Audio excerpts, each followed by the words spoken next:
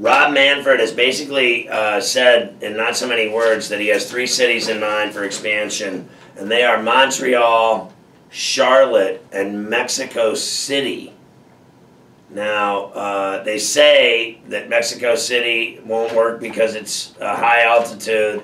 That's like saying Denver doesn't work, or that there's no corporate presence there. It's a gigantic city.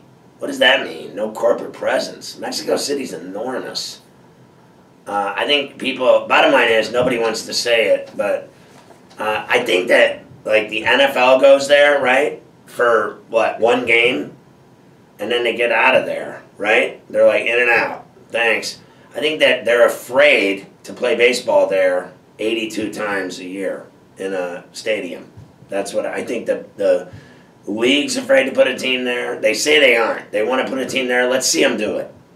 I want to see them put a team there, and then I want to see how many people cry about having to go there and play for, 4-game series and stay in Mexico City and make it work. No one wants to admit that because they want nothing to do with it. That's the bottom line. They want nothing to do with Mexico City.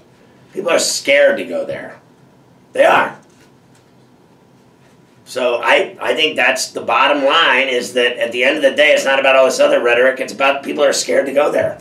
And they think they're going to get kidnapped or shot or stabbed or killed, flat out. You think LA's got smog.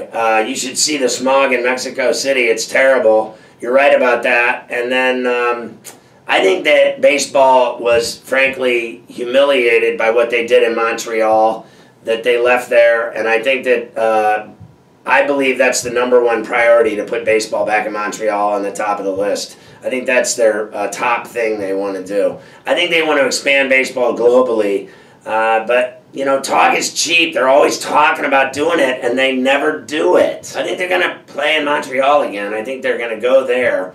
I'll believe Charlotte when I see it, and I'll believe Mexico City. I think hell will freeze over before that happens.